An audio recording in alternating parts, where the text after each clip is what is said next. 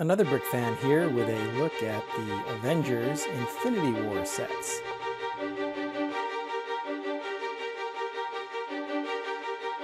LEGO made 6 sets and 1 polybag for the Avengers Infinity War movie. Everything from the Guardian ship, the small polybag here, all the way up to the Sanctum Sanctorum, which you see back there. Also included was the Outrider Dropship, which you see here, Thor's Weapon Quest, Corvis Glave Thresher attack back here, Hulkbuster Smash-Up is right here. The Thanos Ultimate Battle is the Guardian ship, the Milano back there. It's the Sanctum Sanctorum as well as Peter Parker's apartment. We're going to take a quick look at each of these sets individually so you can get a better idea of what they look like up close. First up is the Guardian ship. This is a small polybag, set number 30425. Only had about 70 pieces. I think it looks really nice in this micro scale. As we spin around, you can see the cockpit is designed quite well. The wings have some very nice detail on it. And in the back, there's a piece that comes out to form a shuttle that you see right here in the back, which really represents the escape pod or shuttle that Rocket, Thor, and Groot used in the movie. Overall, a nice design for this micro build and well done as part of a polybag. Next up, we have the Outrider Dropship attack. This includes 4 minifigures in this small vehicle. You can see Captain America and Black Widow here. The other 2 figures are Outriders, which are the foot soldiers of Thanos' army. There's a lot of stickers and nice coloring on here. I like the combination of the teal and dark blue with the black background. I think that looks pretty nice. The back of the ship, you can see if you look closely, the Infinity Stone is there on a rounded stud with a post piece. As these Outriders come around, you can see the really nice gold and black printing. I like the gold on top of the black of the Outrider. I think that looks really good. There's some red there around their face. And they have, these are the 6-arm version of these. So there's a kind of backpack piece that has 4 clips on it to provide the extra arms. Next up is Thor's Weapon Quest. I like this model because it integrates with the Milano from Thanos Ultimate Battle, which I think is a great feature of it. The 3 minifigures are really good, having Groot, Rocket Raccoon, and Thor. I like the use of this sand blue, and the use of stickers is pretty good on this set as well. The clear pieces give a nice view of the interior of the ship, and it actually fits all 3 minifigures.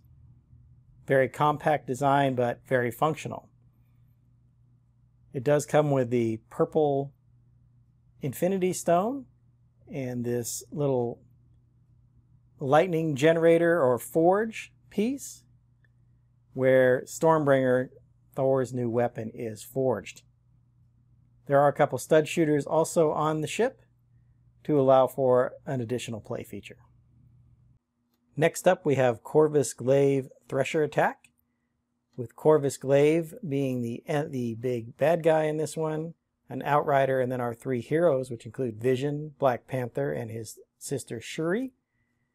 I like the coloring on this one as well. The black and trans purple I think go well together. You see a lot of trans purple in this wave.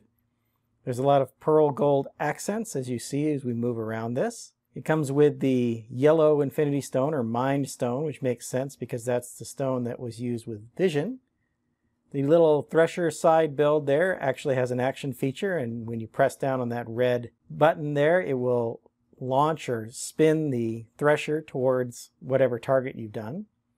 Good use of stickers in this, not only on the computers, but on some stickers with Wakandan writing are seen inside, near the computer stations, as well as a couple of posters or stickers above the gate. The gate does have a nice action feature. Lots of stickers in this, so there are stickers above and below each of the windows, stickers on the windows that give it that kind of force field effect, or the grid pattern that you see in the windows themselves. Next up, we have the Hulkbuster Smash-Up. This is the Hulkbuster armor that Tony and Bruce Banner built to help defeat the Hulk. So we have Bruce Banner in this because he's the one that actually was in this suit of armor during the battle. The minifigure selection with this is very good. You can position the mech in lots of different ways, but there's also an action feature. When you pull on that 2x2 blue rounded piece there in the back, you can actually articulate the arm up and down by turning that. And the little cannon here that shoots that ball Technic piece is set up to break, so it will bend forward if the Hulkbuster armor smashes down on it. The build for Falcon is also quite good with that very large backpack that contains his wings with it. This is Thanos Ultimate Battle. As you can see, it has the big fig of Thanos, along with Gamora and Star-Lord, or Peter Quill, and Iron Man, the Mark 50 armor. The main piece, of course, is the Guardian ship, the Milano, which I think looks great. The coloring is really good. There is a cargo hold that holds the Infinity Gauntlet. It is lacking on interior space, so there is just enough space in there to fit both Star-Lord and Gamora. In fact, there's a little sled piece that they both fit on, and it also holds their weapons. You could probably fit another piece in there just in front of the Infinity Gauntlet also if you wanted to. This Iron Man minifigure is nicely done with a lot of stickers and additional jets and rockets, along with some of those trans blue pieces to incorporate into the figure as power blasts and rocket engine exhaust, etc. So it makes for a very nice look and provides a lot of playability. Our last set is the Sanctum Sanctorum Showdown. This includes two buildings essentially.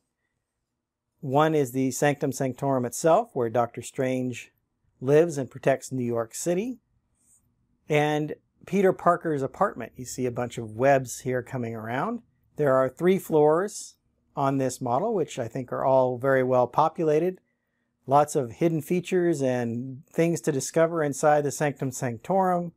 Bookshelves and letters, a couple of different tiles, lots of stickers that represent pictures inside of that.